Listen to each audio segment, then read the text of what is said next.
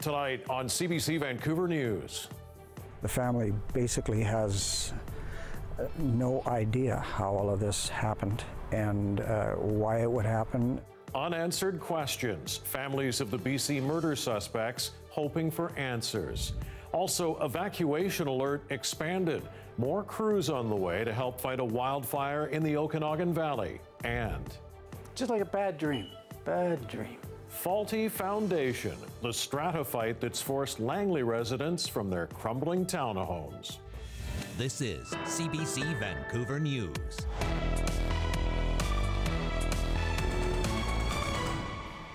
Good evening. The manhunt for two teen murder suspects from Vancouver Island may be over, but it's becoming clear tonight there will be no easy answers for anyone, including the dead fugitives' families.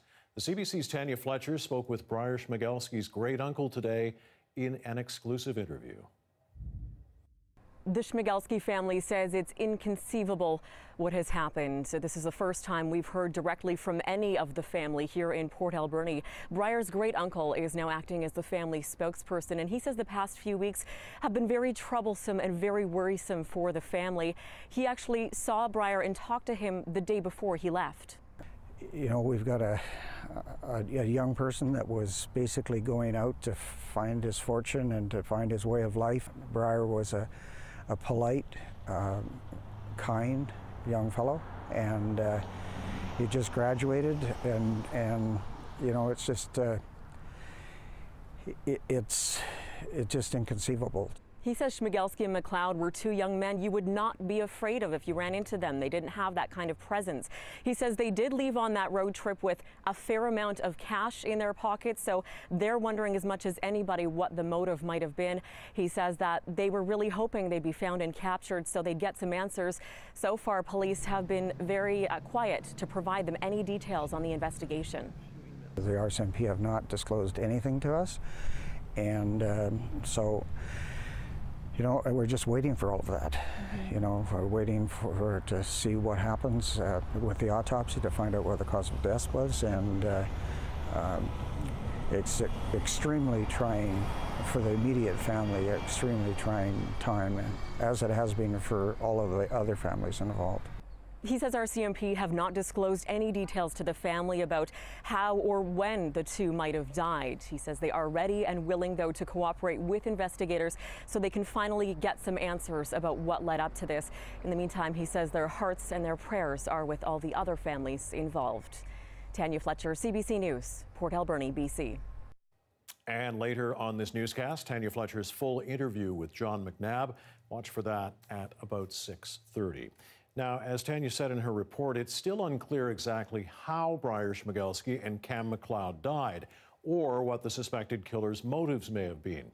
Well, today we're learning that a Manitoba River adventure guide says he helped police narrow the search for the pair after he spotted something along the Nelson River near Gillam. That's where I saw a sleeping, or what I believe to be a bag or a sleeping bag or something floating in the willows.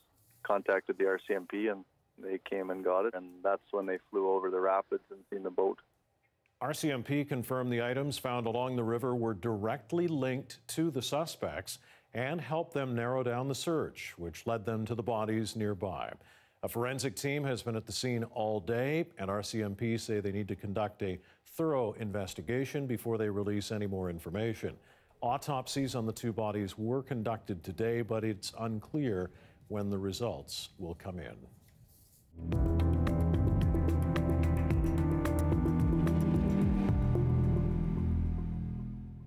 The wildfire near Oliver is now 15 square kilometers in size, nearly double what it was yesterday. It's burning above the community and close to the nearby town of Gallagher Lake. But even with the danger so close, business owners, our Brady Strachan spoke to, are still urging tourists not to give up on their holidays in the region. The fire is clearly visible from here in Oliver. The hot, dry weather and winds have caused this blaze to grow significantly since Monday. The fire is filling the sky in the region with smoke. It's billowing up in columns from the steep slopes to the east. But here in town, locals say they are unaffected. Jody Wilson manages a restaurant in Oliver. The last 3 years we've gone floods to fires, so I think people are expecting it more and more every year because of the dry conditions. The summer tourist season is critical for businesses in the South Okanagan, and Wilson hopes tourists won't cancel their trip to the region because of reports of fire and smoke. All the wineries are open, all of the businesses are open except for a few that are really close to the fire. The firefighters are fantastic and they've been doing such a great job. And as I said, it's more up on the hills, it's not down here. The BC Wildfire Service is fighting the fire on the ground and from the air. About 250 properties are on evacuation alert, including the South Okanagan Correctional Centre, a maximum security jail. Today, fire crews conducted a controlled burn, much like this one yesterday, as a way to burn off fuel at the edge of the blaze. Despite the smoke and flames, these guests at the Gallagher Lake Resort campsite north of Oliver say they aren't leaving. When it first happened, it was panic, but... Yeah. Everyone was like packing up all their stuff, and then a bunch of people left and the campsite like cleared out, but it's fine now. And what was your thinking when that happened? I don't want my campsite to burn down. I've been going here for over 10 years, and a lot of the people here have been, so that's the big thing. It's a sentimental place to everyone. The smoke in the region hasn't stopped Brenda Hauser and her daughter from doing some wine touring today.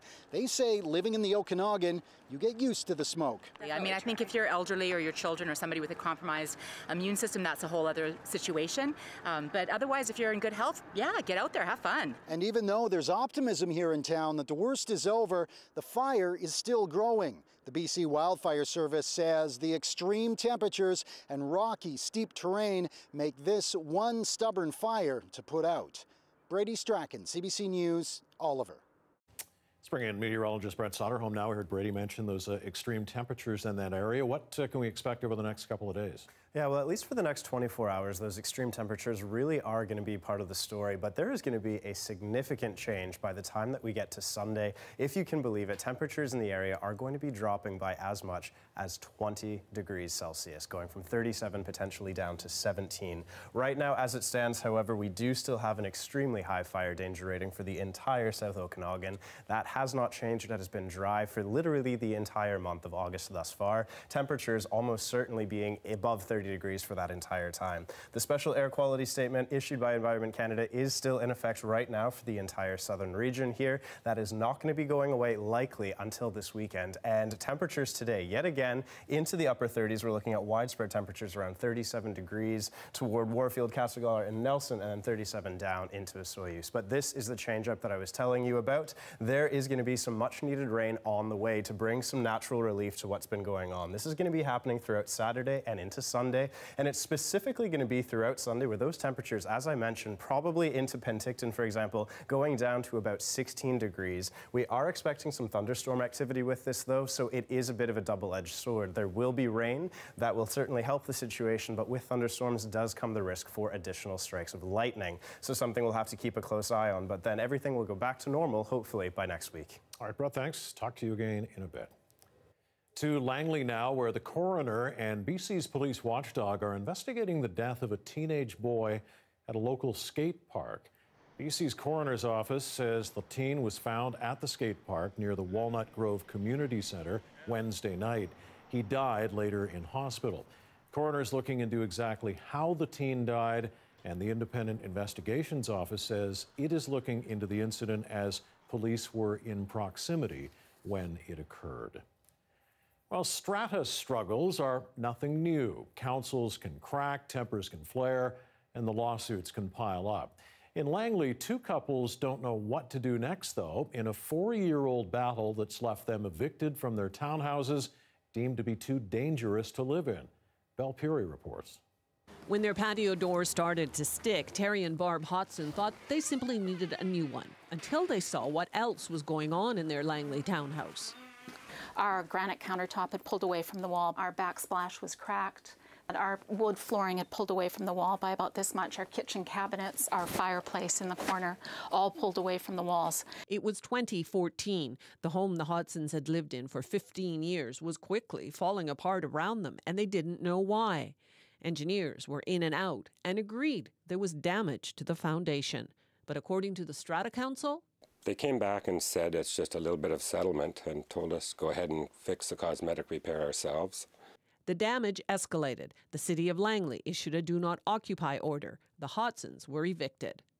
Just like a bad dream. The couple upstairs was also evicted. I want Strata to fix my building, fix our home. The townhouse is part of a 14 fourplex neighborhood. According to bylaws, the Strata Corporation is responsible for structural maintenance and repairs. So far, there's been no commitment to do anything. So now it's the summer of 2019. We've been out of our home for 2 years. They've been talking about getting quotes since January. The Strata Council denied CBC requests for an interview. In the meantime, the situation has cost the residents tens of thousands of dollars. There's the cost of a lawyer, there's the cost of an engineer, the cost of having to rent somewhere else, the price of putting possessions in storage, yet they're still making mortgage payments and paying strata fees. 74-year-old Russ White says he's had to go back to work full-time to make ends meet. It's $2,100 to $2,500 a month out of my pocket. Now, if you're a retiree, if you got that much money to spend, well, good for you, but I don't. The delay in repairs doesn't surprise advocates for residents who live in multifamily developments. You're one of the collective, and oftentimes what happens if there is a problem that only affects one or two units, the overwhelming majority of the other owners often say, well, it doesn't affect us, so why should we pay for it? The owners of the damaged units could go to the province's Civil Resolution Tribunal, to BC Supreme Court, or the City of Langley for an order forcing the Strata to make the necessary repairs. We own this home, and we have no say in what's going to be happening. Basically, a random group of volunteer neighbors hold what happens in our home in their hands. At this point, there's no indication when the ousted residents might be able to go home for good. Belle Puri, CBC News, Langley. The family of a toddler who was sexually assaulted and murdered 36 years ago is speaking out publicly for the first time tonight. This comes as the man who pleaded guilty to the crime is applying to be let out on bail while he appeals his conviction. Then 17 years old Philip Talio originally pleaded not guilty to suffocating 22-month-old Delavina Mack to death in Bella Coola in 1983. His lawyers changed his plea to not guilty 9 days into his trial. In 2011, one DNA tissue sample ruled out Talio as the source. Another did not. 2 years later, another partial sample concluded the killer could have been one of Talio's male relatives. Delavina's family says they fear for the safety of other children if Talio is released on bail. Today, her cousin read out a statement from Delavina's mother, who is still struggling with her daughter's death. People need to understand that Delavina was an innocent toddler, and that she came from a very loving family. We do not understand why the story has changed after admitting the crime. Talio has applied to wait out his appeal, which is still a year away, in a monitored residence instead of jail. Indigenous leaders are urging the federal government to shut down recreational salmon fishing along BC's south coast. The calls come amid a rock slide that's cut off a spawning route near Lillooet. John Hernandez reports on what further closures could mean for an already struggling industry. After decades of selling fishing tackle, Brian Ford is closing up his East Hastings shop. We've had a good run. We've been here for 30 years. The owner of West Coast Fishing Tackle has lost about a third of his customers over the past few years as the federal government clamps down on salmon fisheries across the province. It's been tough for us, They keep closing fisheries down. Like, certainly it was tough last year for the sockeye. Every year it seems to get a little tougher. The recreational fishing industry in BC has seen its fair share of challenges as salmon stocks dwindle. The latest, this rock slide in the Fraser River near Lillooet, clogging up a busy sockeye and Chinook spawning route. Fisheries and Oceans Canada have already put restrictions on fishing along this river as crews scramble to transport thousands of fish over the barricade. What we can do is just stop fishing right now because right now there's a lot of unknowns. But Indigenous leaders like Terry Teegee say the rules don't go far enough. The BC Assembly of First Nations wants the DFO to indefinitely shut down all recreational and commercial salmon fishing in the Salish Sea so more fish have a chance to make it upriver. I think it's really important that the Department of Fisheries and Oceans call upon sports and recreation and the stoppage to commercial fishing. That would mean the closure of the ocean Chinook fishery that already had a later than normal start this year. I feel for a lot of other people in the industry, you know, guides, outfitters, offshoot business, people that are selling ice and bait and that sort of thing. You know, it's been tough for everybody. The DFO hasn't said if it will consider any further closures. For now, it's focused on getting fish over the barricade. While 6,000 have been transported, millions more are on the way. John Hernandez, CBC News, Vancouver. Provincial and federal officials are investigating after someone destroyed a colony of cliff swallow nests at Pitt Lake. As CBC's Rafferty Baker reports, swallow populations are in steep decline, and they are a protected species. In June, they were just cleaned right off. I mean, nothing up there. Local birders who frequent the Pitt Lake area noticed the colony of swallows had built about a dozen nests on an observation tower. They say the nests were first removed in June, but the birds had rebuilt. Now it appears someone has once again destroyed the nests. Obviously, somebody has a desire to get rid of them. Well, I said not again, because it had been done before, and we never did find out who did it the first time. And so far, we haven't found out who's done it this time. Swallows, their nests and eggs are protected under the Migratory Birds Convention Act, as well as the Provincial Wildlife Act. The BC Conservation Officer Service is investigating the alleged nest destruction, along with the Enforcement Branch of Environment and Climate Change Canada. But so far, they haven't reported any leads in the case. I don't understand why people would do it, whether it's somebody that just doesn't like the birds flying around the tower and maybe they thought it was stopping people from going on the towers. But to me, it's something that the people that visit here can go and see. It's part of nature. Swallows are common enough still, but their numbers are in steep decline because of the loss of insects, climate change, and a shortage of nesting sites. The cliff swallow, just as an example, has lost 87.7% of its population in British Columbia since 1970. Nationally, it's about 72%. So that's a lot. An official with the province has posted a warning sign to the public at the tower since the nest removal was reported. But local birders just hope they find out who did this and that it doesn't happen again. It's illegal, it's immoral, it's unethical, it's a tragedy. Rafferty Baker, CBC News, Pitt Meadows. And you can watch that story along with this entire newscast and all of CBC's other award-winning content wherever you go by downloading the free CBC Gem app. And CBC Vancouver is also on Facebook and YouTube and on Instagram. Follow us on all platforms for extra content you won't see on TV. On a dire warning from the United Nations tonight, coming up, what it says we must change to prevent catastrophic climate change.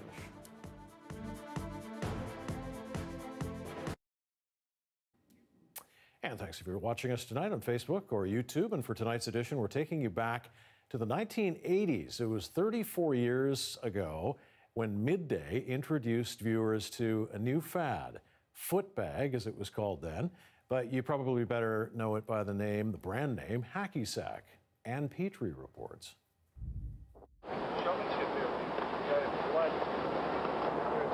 What's going on here? The 1985 version of Frisbee, Hacky Sack. Now, keep your eye on that bouncing ball. The idea is to keep it up in the air with as much style as possible. In the fine weather, pick-up Hacky Sack games happen all over the city.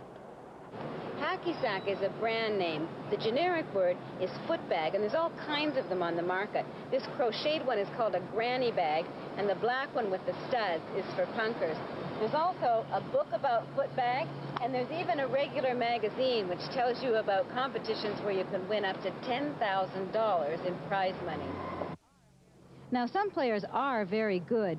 These two fellows are former Frisbee champions who've turned Hacky Sack crazy. It is very challenging to be able to use both your feet Well, for example, most people when they start, they're only going to use one of their feet. It's as if one part of their body is totally lame. They'll hop around one foot, kicking with their right foot, but the object is to be able to flow gracefully around the sack. Of course, it takes a lot of practice to get graceful, as these two new players are finding out, but the effort is worth it. It's excellent exercise. It's just like playing racquetball. You work every muscle in your body, and it's lots of fun. It's like addicting, and it's great because you get a whole bunch of people together. You can play with any amount of people that you want, and you just have a good time. Play it anywhere. Well, are there any rules? You're not allowed to use your hands, and you're not allowed to say you're sorry because everybody makes mistakes. Nobody wins at hacky sack, but clearly competition isn't the appeal.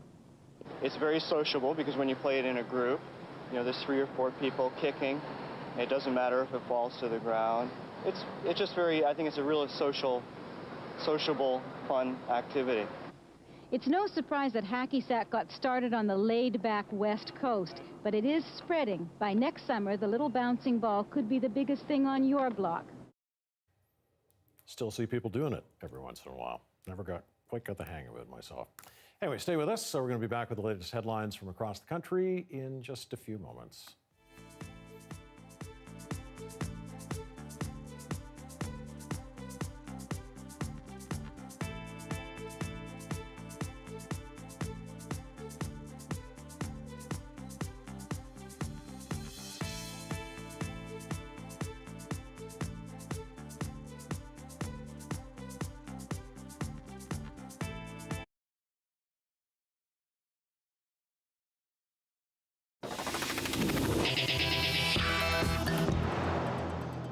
We have heard the warnings about climate change many times before, but tonight, a new and urgent call from the United Nations. If we want to save our planet, the UN says we've got to change what we eat and how we produce it, and fast. It's calling on consumers and food producers to make changes. But as Alison Northcott reports, some Canadian farmers already have. Now, what we're trying to do here is we're trying to keep our soil quality in the best shape we can. Saskatchewan farmer John Bennett practices what's called zero-till farming. If we till ground too much, we turn it into flour, and it has no ability to resist water erosion or soil erosion. He says the process helps protect his land and livelihood and has another benefit too. We do a tremendous job in terms of atmospheric integrity by capturing CO2 from the atmosphere and storing it in our soils. That's one measure the UN report suggests to help reduce the impact food production has on the planet. Have to run a balance between, shall we say, environmental stewardship and economic production or food production. Werner Kurtz is one of the report's lead authors. He says Canada has one of the highest per capita emissions rates in the world, but there are many things Canadians can do. Whether that is through improved sustainable land management, improved sustainable forest management, or the consumption of food, reduction of food waste, changes in diets, more plant-based, more grain-based, and less high emissions meat protein-based. All of these activities influence the emissions from our behavior. The report says cutting meat consumption eases pressure on land and water resources, but the Canadian Cattlemen's Association says it is a leader in sustainable beef production and says cutting down on meat is not the solution. In Canada, we're one of the most efficient producers of beef cattle, which is why we have one of the lowest footprints in the world. Environmental groups say Canada should heed the report's warnings about land use. We cannot take these natural ecosystems for granted. We have to work hard to protect them because they will be the systems that both help us adapt to some of the impacts of climate change. She hopes the report will lead to more commitments from world leaders meeting at a UN climate summit next month. Alison Northcott, CBC News, Montreal. Meanwhile, in Alberta, a local state of agricultural disaster has been called in one county.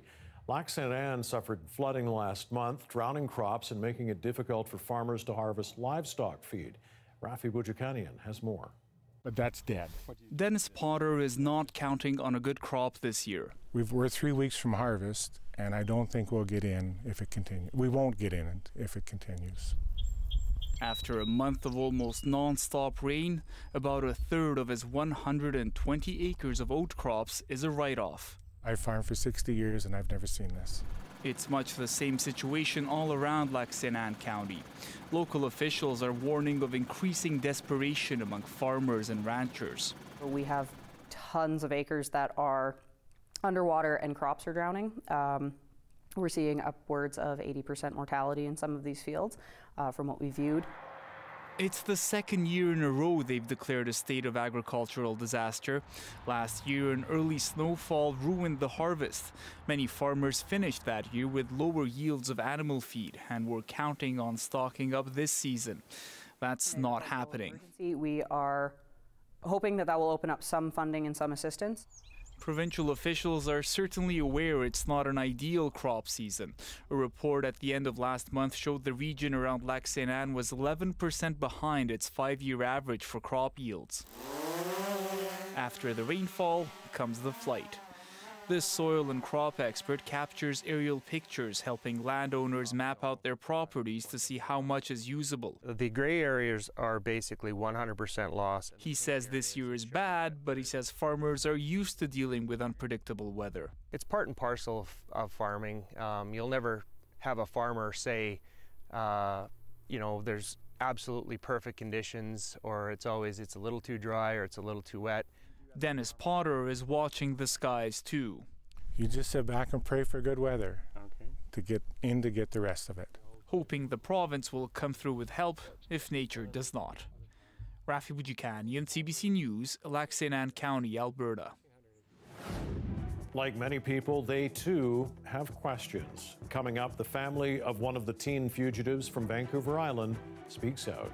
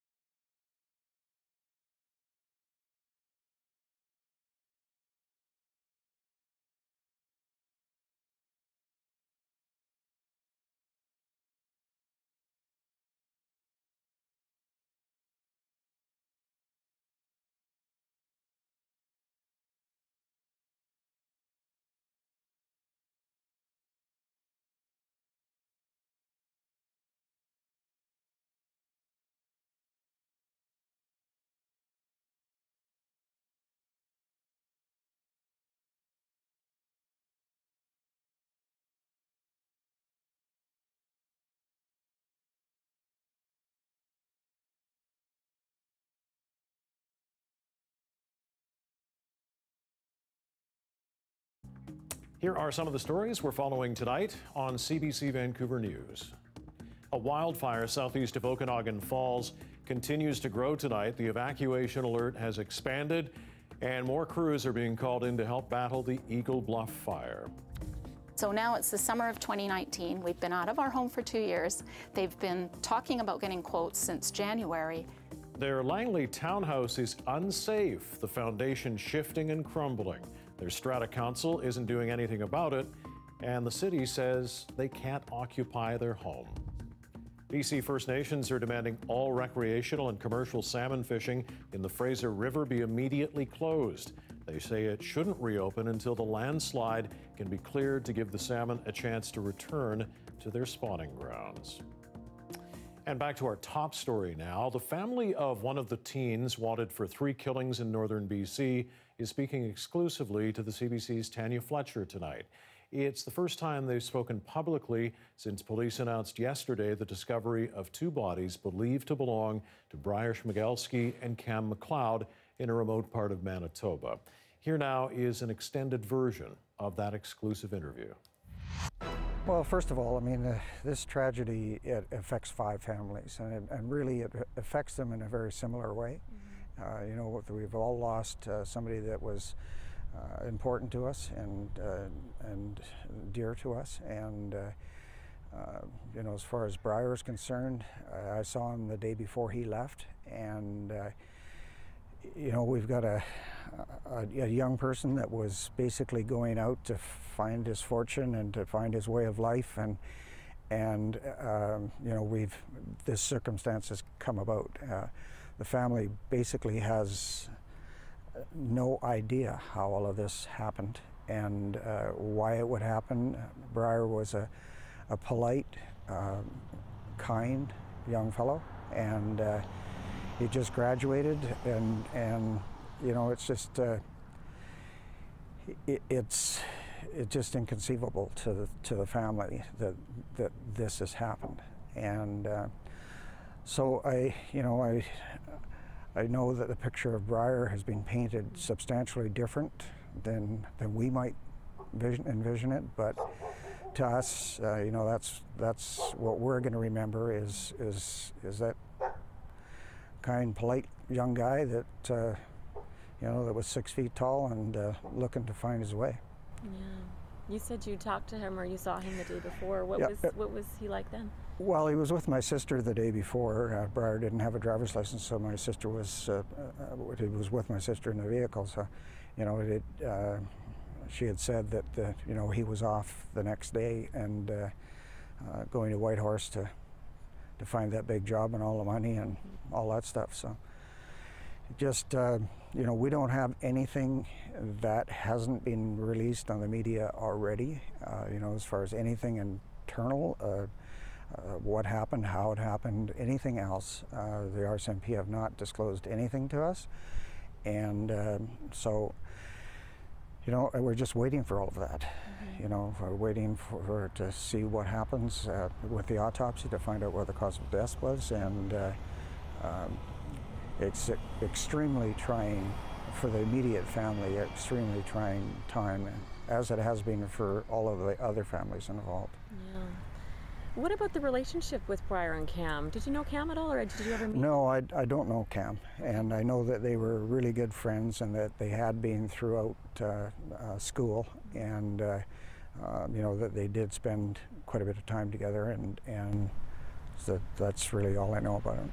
And I understand it was Cam's truck that he turned into a camper van to take on this road trip? Well, it was actually a pickup truck and a camper. Okay. So yes, it was his vehicle. Okay. As I said, Briar didn't have a driver's license, so he didn't have a vehicle at this point. So. Okay. And so you'd never met him at any family gatherings? Or No. But it sounds like, I mean, yeah, very good friends. It sounds like both like video games. Were they, do you know, involved in any sports teams or community groups or anything like that? No, you know, as for Briar, I don't know about Cam. I think he was a little more outgoing than Briar was, but you know, Briar liked to play video games, and he liked hike and things like that. So he wasn't involved in any teams or sports, or other than if there's teams on video games. I don't play video games, so I don't know how all that works. But yeah, but you said like it sounds like a very different kid from what you knew, from what you think has been portrayed, perhaps. Well, exactly. You know, and speaking to the staff sergeant in charge of the investigation, he indicated that that's not unusual, that you know, the side of folks that we think we see on a daily basis can change given some input that we don't know about. So you know, it's we were hoping that they would be found and captured, and that the story of how this all unfolded would be available. You know, it's going to make it a lot more difficult for the RCMP to come up with what really happened, because if you met these two fellows, you know, they're not people that you would be afraid of, that they just didn't have that presence, and so it's just I don't know. You just can't explain it. And it sounds like you mentioned yesterday on the phone, it's almost like there must be some other piece that's missing. Well, there had to be some kind of a motivation. You know, they left with a fair amount of cash in their pocket, so you know, unlikely that it would have been that in that short of time period.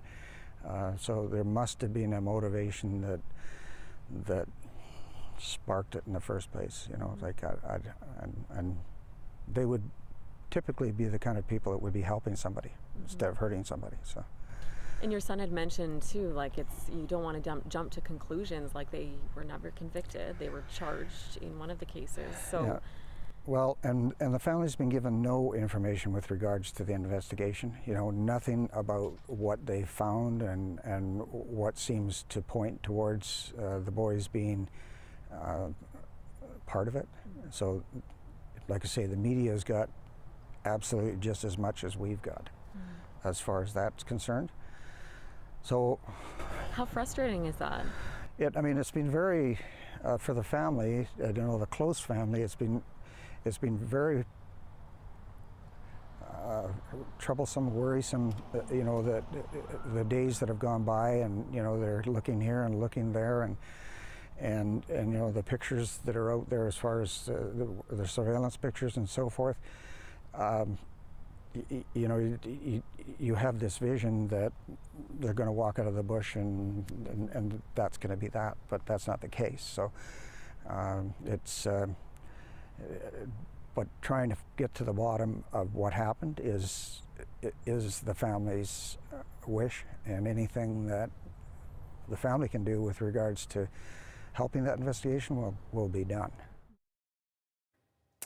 That was John McNabb, great uncle of murder suspect Briar Schmigelski, speaking to the CBC's Tanya Fletcher earlier this morning. We will be back with more news and Brett's weather forecast in just a second. Stay with us.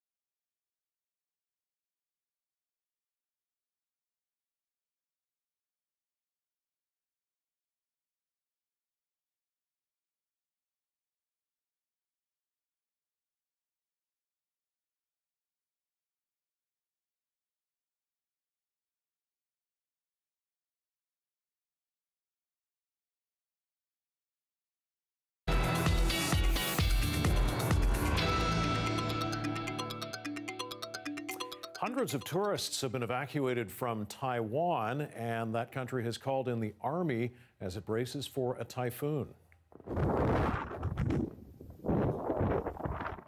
Residents there preparing for powerful winds and torrential rains. The storm comes hours after an earthquake cut power to thousands of homes. Schools and businesses are closed, flights have been canceled, and 2,000 people, mostly tourists, have been moved to safety. The military is on standby amid fears of flooding and landslides. The storm is expected to hit Taiwan today before moving on to hit Shanghai on the weekend. And Brett Soderholm is here now also tracking those typhoons. Yeah, because it is typhoons plural, if you can believe it. This is the one that we were just talking about. This is Lake Yima right now, kind of in the East China Sea, making its way toward mainland China. But if you'll notice over here, we have a second one that's spinning simultaneously. This is Crosa. Now, this one is not doing a lot right now. It did dump a lot of rain onto Guam last night, but it is going to be making for Japan by next week. So this one is just going to be sitting it out for a little while, but all eyes right now on Lake Yima. And the reason for this, it is 220 kilometers an hour in terms of wind speed. These are sustained. This would be the equivalent of a Category 4 hurricane. And the difference here, hurricanes occur in the Atlantic Basin, whereas typhoons are going to be in the northwestern Pacific Basin. As we look ahead to its track over the next little while, it is expected to be making landfall on the eastern coast of China around Saturday morning with wind speeds around 185 kilometers an hour. But it will be targeting Shanghai directly. And this is a city, really, population of 26 million people that are going to be impacted by this, as it likely goes there as a tropical storm before finally dissipating into the very northeast of the country. Now, that said, closer to home, we don't have all of that rain and winds associated with such a powerful system, but we are in fact going to be looking at a little bit of rain coming to the region throughout the weekend. Now, this is not something to lament. We've been very dry. We desperately need this rain. It is likely to be spotty on Saturday, a few showers here and there throughout the day, clearing up by the evening hours. It's going to be a really tricky weekend to say whether or not it's going to be lasting the whole time, but by Sunday we're still going to be dealing with a few showers there. And worth mentioning, as I said earlier, the temperatures are going to be cooling down quite drastically into the interior, and this is something that's going to be the case for us as well on both of our weekend days. So when I do show you what our 5-day forecast is coming up for the city of Vancouver, you're going to notice a little bit of a downward trend in terms of those temperatures. So Friday, another day, mix of sun and clouds expected, but both for Saturday and Sunday, I have put the icons in there saying you're probably going to be getting a few showers here and there. Confidence is a little low right now in terms of how much rain we'll be getting, but honestly, every little bit will help at this point in time. We get into next week, and then those temperatures are going to be able to rebound a little bit, getting a little bit above seasonal, and I think that sun's going to make a welcome return by that point. Timing may not be the best if you've got some weekend plans, but hey, as I keep saying, we desperately need this rain. So. Yes. And the people who have to work on the weekend, well, they're kind of happy. Yeah, exactly. That's right. Good point. Very good. Yeah, and you're right. We do need the rain for sure. Okay, at a busy intersection in downtown Vancouver, a gigantic mural wants to spark a conversation about our environment. Yeah, very fitting. The Burrard's Arts Foundation unveiled a 20-story or 66-meter tall public art piece at Burrard and Georgia. Now, the mural is named Earth Justice and is made by American artist and activist Shepard Fairey. Fairey says the mural, which is part of his Earth Crisis series, is a reminder to protect our fragile planet. This mural is about preserving the Earth, taking care of the environment, combating climate change, and hopefully it's something that just initiates a conversation in a way that's not provocative but more inviting. The launch of the mural coincides with an art exhibition at the Burrard Arts Foundation that features other works of Fairey.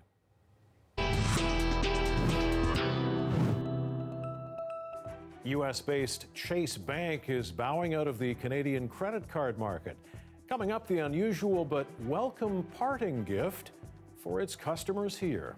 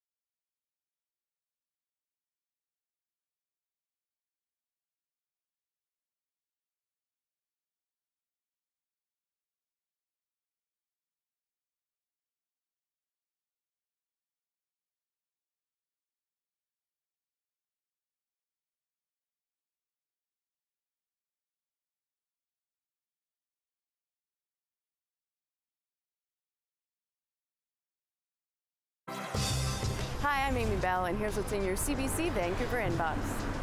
CBC Vancouver is a proud sponsor of the Vancouver Queer Film Festival. The festival showcases dynamic and thought-provoking films and provides a vibrant space for queer arts, culture, and community. And your favorite summer tradition is back. Musical Nooners is back for its 10th year, so grab a lunch and a friend and enjoy free concerts weekdays at noon all summer long. For more, check us out online.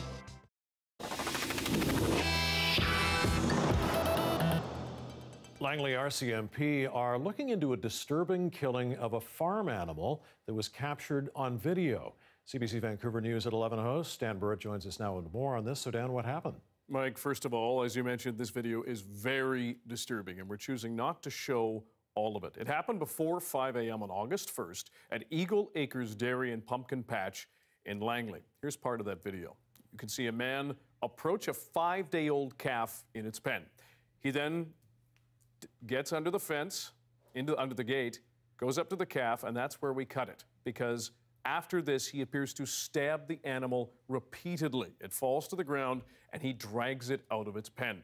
Langley Mounties say the animal was then put in the trunk of a newer model black sedan and driven away. The farm owners, understandably, are devastated. They say the animal may have been shot with arrows and then stabbed with one. They're horrified by what they call the inhumane end of life for this animal, let alone it being stolen. Mounties hope to get some clearer images so someone can help identify him.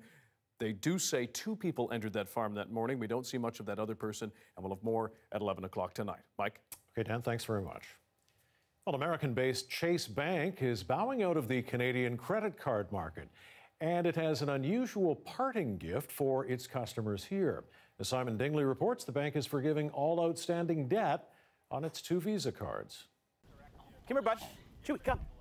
Paul Adamson feels the weight of the world has come off his shoulders. He owed more than $1,600 on his credit card. Last week, when he went to make a payment on his Visa card, he was told he no longer owed anything. Good boy.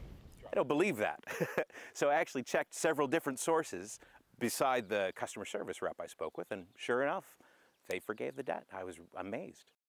The Amazon and Marriott cards were retired in Canada last year, but many users were still paying the cards off. The provider, the Chase Bank in the U.S., won't say how much it's writing off, nor how many Canadian customers will benefit.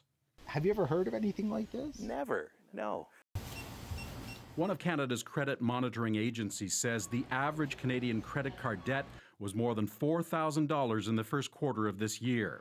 Chase could have sold its outstanding debt to a third party, which could have gone after the customers, but chose not to. Spokesperson Maria Martinez told CBC in a statement, "Ultimately, we felt it was a better decision for all parties, particularly our customers, to forgive the debt." We would expect the banks, as banks are very good at doing, to chase very hard to get every last dollar they possibly could from the people that had those credit agreements. So the very abrupt exit, I think, is something that has puzzled a great deal of people. Luke Sheehan works for a website offering financial rates for mortgages and credit cards. He says Canadians in credit card debt shouldn't count on this happening again. It's probably up there with winning the lottery or discovering an inheritance from a rich billionaire uncle you didn't know you had. Paul Adamson says he's elated. He's socking away the windfall to put towards a new house. Simon Dingley, CBC News, Toronto. The federal government is warning Canadians to exercise a high degree of caution should they choose to travel to Hong Kong or mainland China.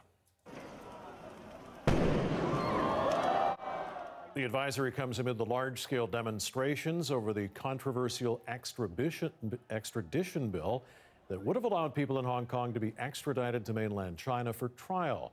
The protests have been going on since June, but the level of violence has escalated rapidly over the past few weeks. Global Affairs says the situation is of particular concern in light of the 300,000 Canadians living in Hong Kong. It has also issued an advisory for mainland China due to the risk of arbitrary enforcement of local laws. Well, with local anxiety rising over his decision to scrap special status for Indian-controlled territory in the disputed Kashmir region, Prime Minister Narendra Modi addressed his nation.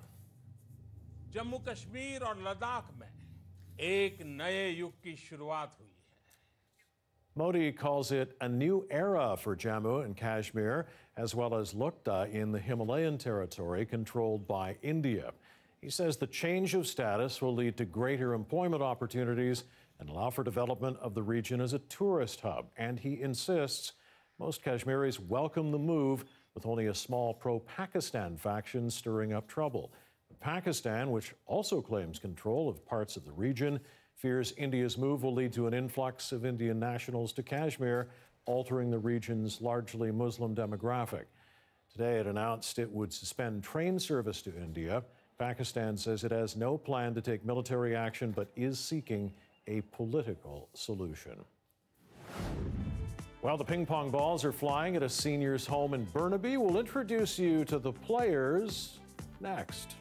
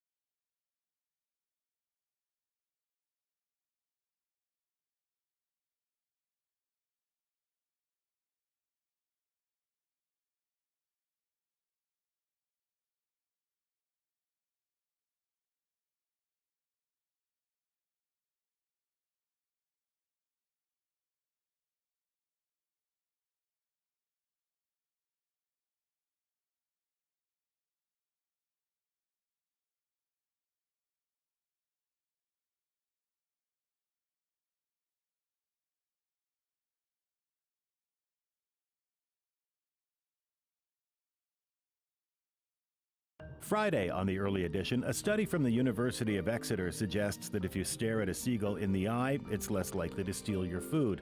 We'll test that theory on Granville Island tomorrow on the early edition.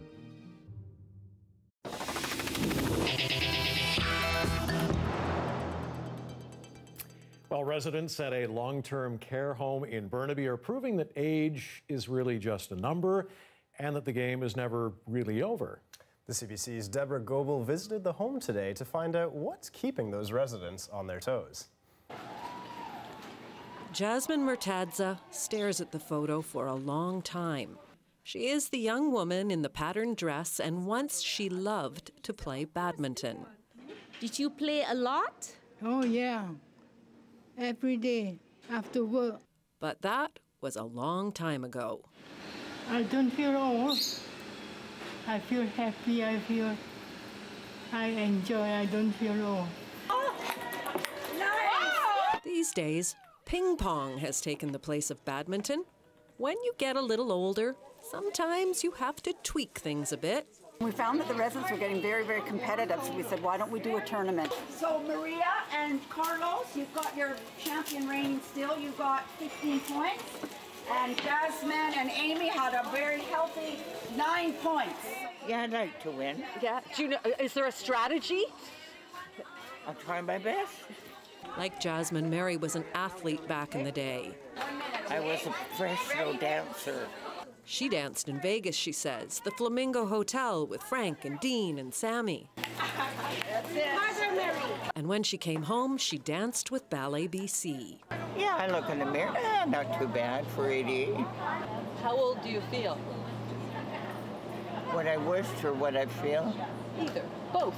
I feel like I'm 50. Time passes, bodies age, but what you see on the outside doesn't always match how you feel on the inside. I think if you take the time to know them, there's always a little gem. Every month at the Normanna home, a resident is featured. Highlights of a life. I see a woman with great strength, kindness, gentleness. Back outside at the ping pong tournament, plaques are handed out. Everybody gets one. Because it's not about winning, it's about showing up for the game. Deborah Goebel, CBC News, Burnaby. Big deal, right? Yeah, it's just a heartwarming story. Yeah. My own personal quick anecdote here. My whole family got together to play a family tournament of ping pong, including my 70-year-old grandmother. And that's a memory I'm not going to forget. We had a lot of fun together, so it's cool to see a lot of people coming together to do the same activity. Remarkably, our family did something similar Really? recently. Yeah, it was beer pong. Yeah, the whole family. That is way more fun that way. Our There family's you good go. at beer pong. Yeah. Amazing. Yes. Okay, Dan Burrett steps up to the table for 11 o'clock tonight, right after the National. Thanks for watching tonight. Good night.